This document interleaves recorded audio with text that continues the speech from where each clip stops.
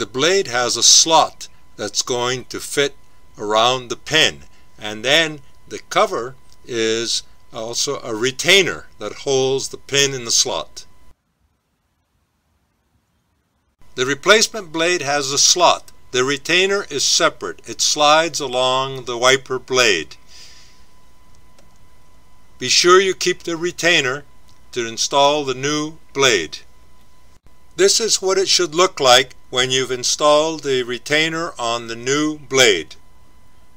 To install the new wiper blade, line up the slot with the arm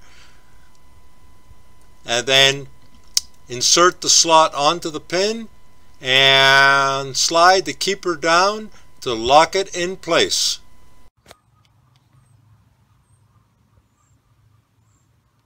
This is what it should look like when the keeper is in place. Notice that there's very little gap on the sides.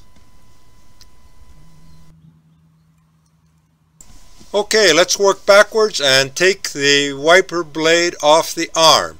Start by lifting the arm up. Rotate the wiper blade so it's perpendicular to the arm. Get a hold of the keeper and slide it out about ½ inch. Remember, there's nothing to pinch or press or squeeze, and off it comes.